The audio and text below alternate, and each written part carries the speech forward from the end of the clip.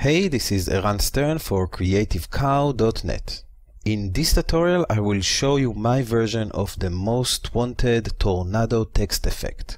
First, let's take a look of what we will create here.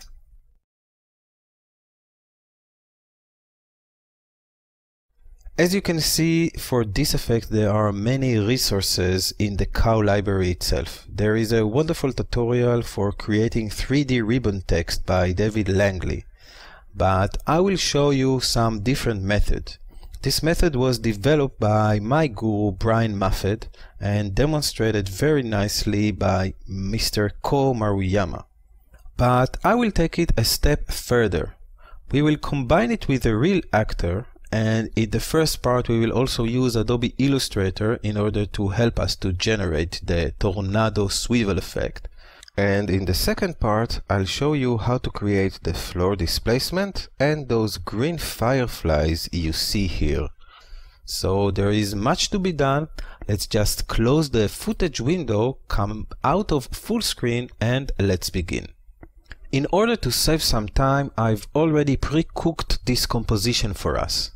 This includes a couple of layers. The first you can see is of course my brother Yuval. I call him Private Dancer, and if I will scrub the timeline you will see that he's dancing in the middle of the screen. Oh yeah, baby. And there is also a floor layer and a wall layer. All these layers are three-dimensional layers, which means that if we will take the orbit camera tool and just orbit around our scene, we will see how it was built. Pretty simple, and we will use this text in order to build it from the ground up. I will return to the arrow tool and let's show the text. And this text is just a line that repeats itself, and it says dance around, it's party time. But if I will just hold position and just scrub it, you will see that I just duplicate this sentence. There is one here, and of course there is also one after. So 3 times should be enough for our needs. What we will do here is marry this text with a path, and using the wonderful After Effects CS3 per character 3D, we will make it grow from the bottom up like a tornado. In order to create the tornado shape, I suggest to use Adobe Illustrator. You can also create it in After Effects, but there is a special tool inside Illustrator which will help us, and we will copy the path from Illustrator back into After Effects.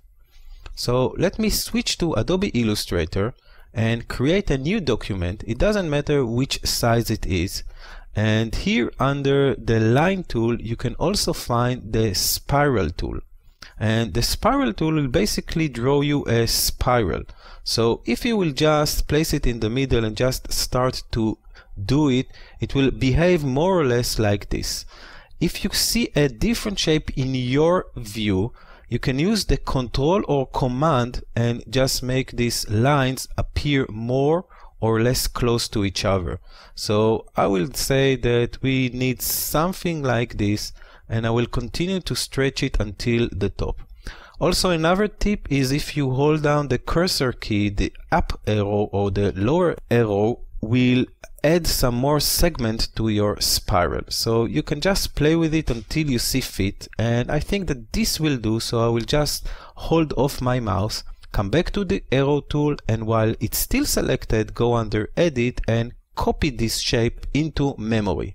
Now we will return to After Effects, and our text is still selected, so we could go under Edit and we will paste the shape inside our text. Now we want the text to follow our mask, so let me close and open the text property once again. We can close the transform here, and under text use path option, and under path you should find mask number 1. So now the text will align to our mask, but it is still 2-dimensional. So let's close the path option.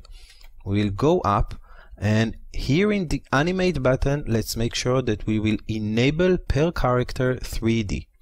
Now with this enabled, we can add our animators, and we will use 2 animators in order for this to work. The first animator will be a rotation animator, and we will have to add a second animator. But before doing so, let's just work with this one. Using the X rotation, we will change the angle here from 0 to 90 degrees. And this will of course flip our text onto the path, but now it's 90 degrees towards us, and we will need to change it. So we will just go down into the transform of the layer, and this layer now behaves like a 3D layer because we enable the 3D per character qualities to it. And now what I want to do is go here under X rotation, and instead of 0, let's go in the opposite way. Let's go minus 90 degrees. So now the text is here and is standing on our path. So now we are halfway through. You can close this animator, make sure you select the text layer itself, and go and add a second animator, and now we will choose position. In the position, we can change the position of the layer, and you can see that it's going up and down, and I will just make it somewhere like here, maybe 130, just to give you round numbers to work with. And now we will open the range selector for this animator, for the position animator, and under advanced we will change the shape of it from square to ramp up. By enabling this option, we made the position of the text to ramp up this text. So if now we will return, let's close this advanced and return to the position and just play with it, then we can define how tall our tornado text will be. So I will guess somewhere around 300 is a good number. Now if you want the text to swivel around the actor, you should actually do it here inside the transform of the whole layer. So at the first frame, we want to make sure our text is completely under the floor. So something like this, and you can record a keyframe here. At the last frame, we want to make sure that our text is all the way up, so you can hold down Shift and just make sure that you don't see it on the last frame. Now if you want it to appear like it's rotating around our actor, we can also record a keyframes in the Z rotation here. So the Z rotation will be responsible for the swiveling of the text. So let's go to the first frame, and we can start with whatever number you like, but I will just make sure that in the first frame we probably want to see the text going behind his legs. So I will guess something from this point. So this will be of course our first keyframe, and I will record the keyframe here. My value is 113, and now at the end we will just make sure that we will do a full -1 revolution. This will give us the desired angle around our actor. Now remember, this is a three-dimensional text, which means that if we will take our orbit camera, you will see that it is true 3D and it's working beautiful in our scene. Let me show you something else. Let me just go to the top of this.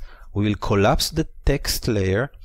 Let's press the shy icon, and you can see that I've already prepared for us 2 lights and a camera to work with. So let's make sure that we see the lights. So I'll make them visible, and we can also make our camera visible. So now instead of using custom view 1, we can actually look at our active camera or our 15mm camera, which is the same of course.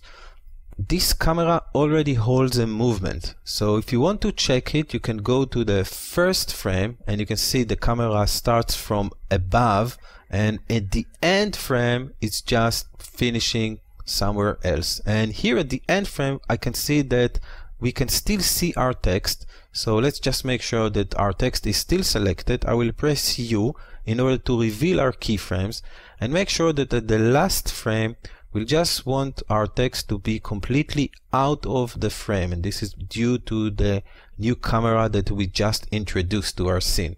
So this will look much better. And let me just stand here for a moment so you can see the realism of the shot. The text and our actor produce very nice shadows on the wall behind them, and I think it's just looking very nice.